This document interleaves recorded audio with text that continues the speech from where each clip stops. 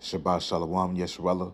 First and foremost, I want to give all praises and glory to Yahweh, Ba'ashum, Yahushai, Ba'ashum, Recha Kodash. Double honors to the apostles and elders of Great Millstone. Peace and blessing to those of Akim that's preach the word in all truth and sincerity, along with your Israelite foreigner brothers that like the heathens. But the line of outside goes back to the nation of Israel, which nation of Israel are you so-called Negroes, Latinos, and Native Americans through the prophecies and curses of Deuteronomy 28 chapter and throughout the Bible. So this is Brother Yakar Amapa lesson, and today's lesson will be entitled, Blessed are the pure in heart. You know, I'm just going to go on some precepts, and Lord willing, you brothers and you sisters out there be edified through the spirit and power of Yahweh Shimon Shai. And I'm going to start from the book of Matthew chapter 5 and verse 8. And it reads, Blessed are the pure in heart, for they shall see the Most High Yahweh. And that's right, man.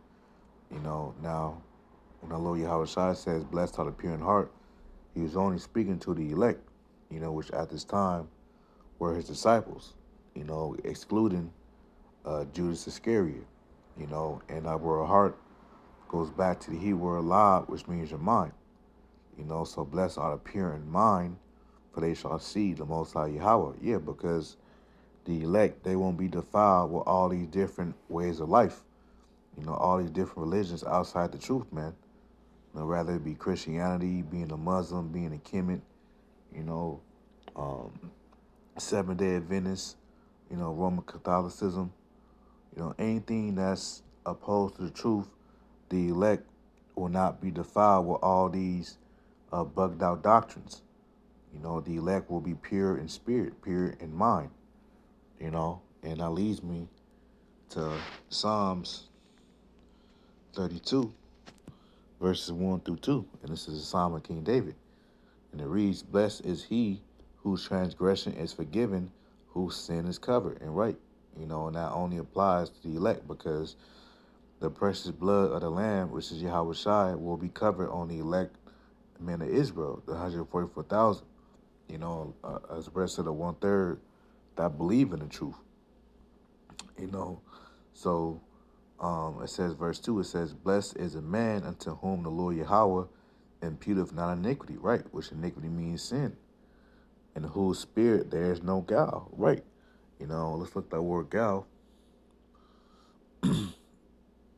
Guile is from the Hebrew word ramya, or ramaya, which means deceit, right here. Treachery, so the elect, they won't be deceitful. They won't be doing the work of the Lord deceitfully, as the scriptures say. I think that's in Isaiah 48 and verse 10, I believe. It says, Woe unto him that do the work of the Lord deceitfully. Let's see. Deceitfully.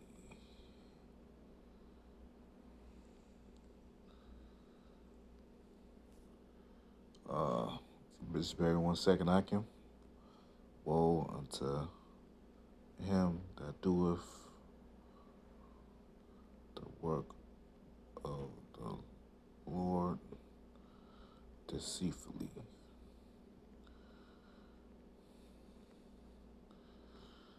This is fine. Yeah, Salaki Akim. It was really Jeremiah 48 and verse 10. And it reads, Cursed be he that doeth the work of the Lord Yahweh deceitfully. Yeah, and that's a lot of men that's pushing false doctrine, saying that the MOTB is not the charagma, that Edomites can be saved, that the Gentiles are really talking about all the heathen nations that can be saved, and many other bugged out doctrine. John the Baptist wasn't in the truth. You can have sex on the Sabbath. Those are deceitful um, words, deceitful doctrine that wicked Israelite men of the circumcision teach their congregation, which they're really leading them into a ditch. Because if the blinders if the leaders are blind, then so are those that follow the leader, which will be the congregation. They're blind too, and then both gonna fall into a ditch, as our Lord Yahweh Shai said. But it reads, "Cursed be he that doeth the work of the Lord Yahweh deceitfully, and cursed be he that keepeth his back his sword from blood." Right, you're not wanting to, use your sword, in war. You know, it can't be like that. But I want to focus on the first part. Cursed be he that doeth the work of the Lord Yahweh deceitfully. So the elect will not have that characteristic. You see, because they will be pure in heart. They will be, their mouths won't be found no gal, because the elect will preach the correct doctrine, sound doctrine. You know, breaking down the scriptures, which is hermeneutics. Giving interpretation of the scriptures the correct way. You see, and when you go to Zephaniah,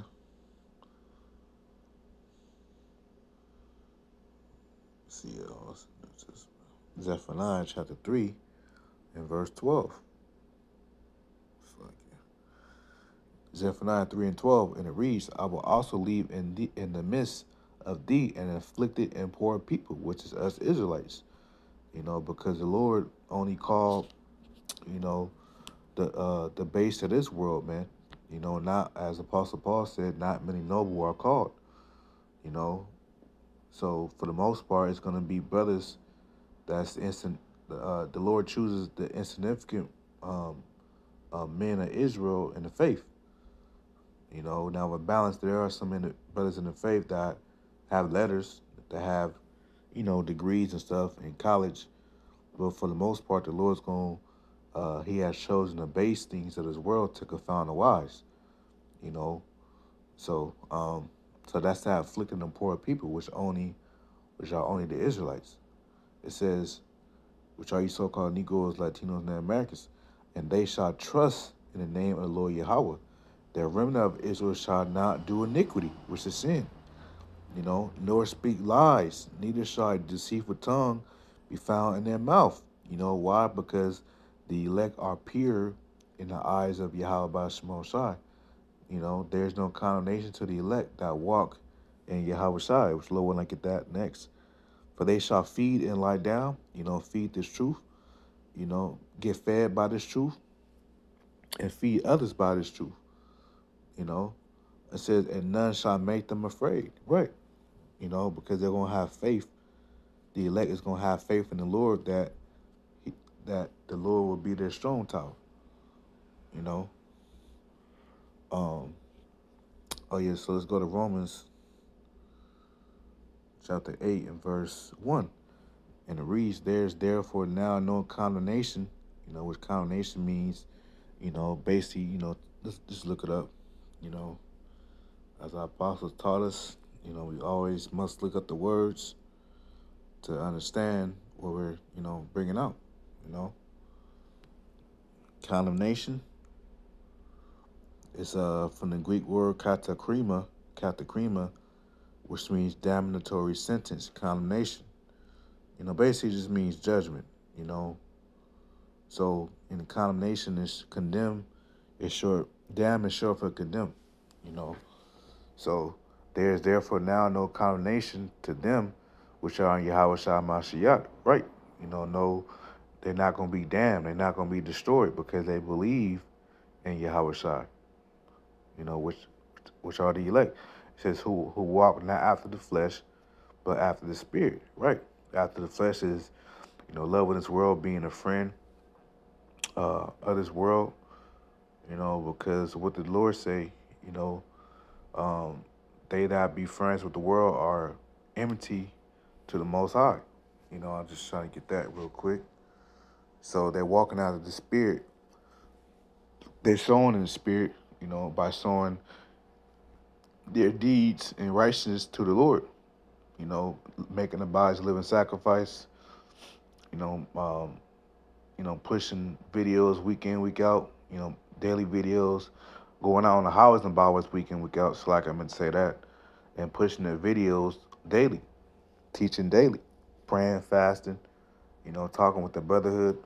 You know, showing charity amongst the brotherhood. You know, those things are pleasing in the sight of the Lord.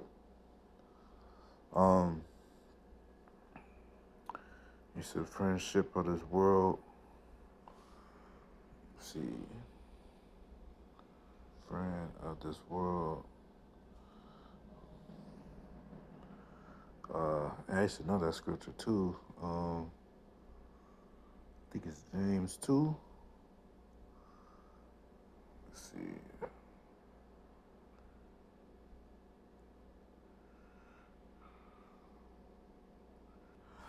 Yeah, that's James 4 and 4. I can, you know. And sometimes a hack can happen. You know, sometimes you can forget precepts, but, you know, that's why we have Google to go to when we forget them, you know, and it's, you know, it's a part of humility as well, you know. This is James 4 and 4, and it reads, "Ye adulterous and adulteress, ye adulterers and adulteresses, know you not that the friendship of the world is enmity with Yahweh, which enmity means hatred with Yahweh.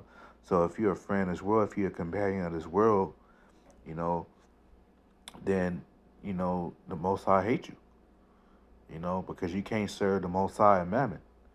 You know, there's no gray areas.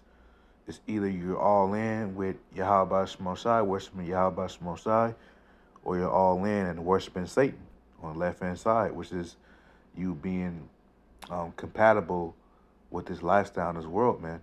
You know, you don't see nothing wrong with this world, America. You know, it says, "Whosoever therefore will be a friend of the world is an enemy of Yahweh." Right. So if you're a friend of this world, you're an enemy of the Most High. You know, and you don't want to be that, man. You know, so that will be walking after the flesh. You know, as we read in Romans 8:1. You know, the those that are in Yahweh Shai, you know, walk not after the flesh but after the spirit. The flesh will be, you know, you being a friend of this world, but the spirit will be you know, you being in this truth and sowing righteousness until Lord willing reap the salvation. You know, Lord willing. This is 2 Corinthians 11 and verse 2 and 3. And it reads, "For I am jealous over you with godly jealousy, for I have espoused you to one husband, that I might present you as a chaste virgin to Yahweh Shai." Right, which that only applies to 144,000, because the nation of Israel, the men, is the woman to the Most High Yahweh, according to Jeremiah 62. So, you know, a virgin is pure. You know, a virgin is a woman that never had been touched by a man. You know, have never had sex with a man. You know, so in the spiritual sense, the elect, you know, they'll be pure virgins in the sense of not being defiled with any other gods or doctrines. You know, it says, verse 3 says, "But I fear lest by any means, as the serpent beguiled Eve through his subtlety, so your mind should be corrupted from the simplicity that is in Yahweh Shai." Right. So the same way that Eve got beguiled by the serpent, by his philosophies, the same way our minds gotta be corrupted in righteousness and in the simplicity in Yahweh Shai. You know, because our minds are supposed to change when we come in the truth. You know, we're not supposed to have that same worldly mindset that we had before we came in the truth. You know, we're supposed to put on that new man, put on a new creature that's renewed in Yahweh Shai, that's renewing our mind. You know, so that's how we be corrupted. You know, in righteousness on the right hand side, and the simplicity that is in Yahweh Shai. You know, repenting by, and it all starts out with hearing the word and repentance. You know, so and off on these last couple of precepts. This is Revelation 14:1, and it reads, "And I looked, and lo, a lamb, which is Yahweh Shai, stood on the Mount Sion, and with him 144,000, which are the elect, having his Father's name written in their foreheads. And I heard a voice from heaven as a voice of many waters, and as a voice of a great thunder, and I heard a voice of harpers harping with their harps. And they sung as it were a new song before the throne, and before the four beasts and the elders, and no man could learn that song, which the song is this truth, you know, the correct doctrine, you know, of Yahweh Shai. because there is only one spirit, there's only one truth, you know, according to Ephesians, the fourth chapter. The Lord is speaking all, different truths and different religions. No, the Lord only um, has one truth, and that's one truth in the scriptures. That truth is contained in the scriptures, the full 100% truth, the doctrine. It says, and they sung as a word new song before the throne and before the four beasts and the elders, and no man could learn that song but the 144,000 which were redeemed from the earth, because the elect are going to be saved. They're going to be redeemed, meaning brought back to Yahweh Shai, which will be the marriage. You know, uh, Yahweh Shai, he's going to be joined together with the elect again when he delivers them from um, from the ICBM missiles that's going to destroy America. The war of Armageddon, the World War III, according to the scriptures. Verse 4, it says, these are they which are not defiled with woman. Now, this is not talking about actual woman. These are the woman is talking about these other philosophies, you know, outside the truth. So the elect will not be defiled with those other philosophies. For they are virgins, meaning they are pure. The elect are pure in heart, pure in mind. Remember, we read Matthew 5 and 8 to begin with. So the elect will be pure in heart, pure in mind, which will be them being virgins, in the spiritual sense. It says, these are they which follow the Lamb whithersoever he goeth. These were redeemed from among men, being the first fruits unto Yahweh and to the Lamb. Yes, the first fruits. That's that's a very, very good high office, man. You know, the first fruits are the best, the best of the best of your of the men. Which are the elect. It says, and in their mouth was found no guile. See, no deceit, no treacherous ways. It says, for they are without fault before the throne of Yahweh. Yeah, because you know the blood of Yahweh Shai has covered the elect, so they're without fault. As we read earlier, there's a condemnation to them that walk in Yahweh Shai, which that only applies to the elect. So, I just want to make clear that's on that. Lord willing, Aqua is edified. And until next time, Shalom.